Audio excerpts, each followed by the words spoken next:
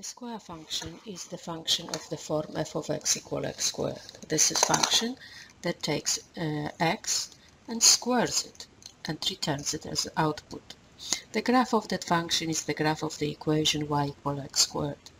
Since I don't know what is the graph, I need to plot the points with x's in the domain of that function. The domain of that function is the set of all real numbers.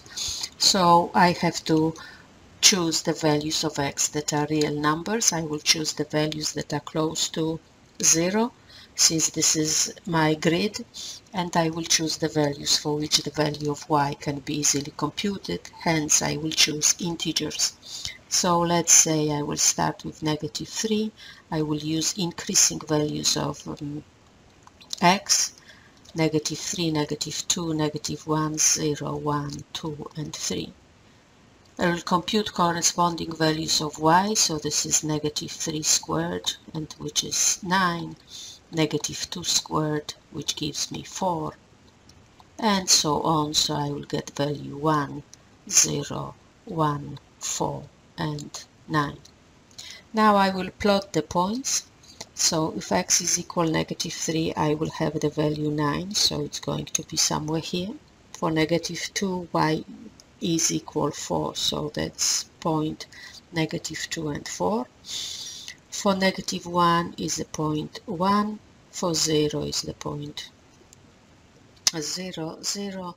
For x equal 1, y is equal 1. For x equal 2, y is equal 4.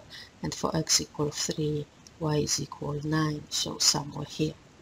Since x increases from -3 to 3, I will join the points in that order. So from x equal -3 to x equal -2, x equal -1, 0, 1, 2, and 9, and this pattern will continue.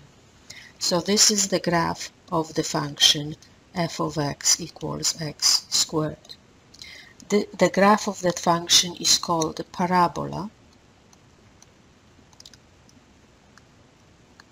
The graph is symmetric with respect to y-axis, and the point 0, 0 for the parabola is called the vertex.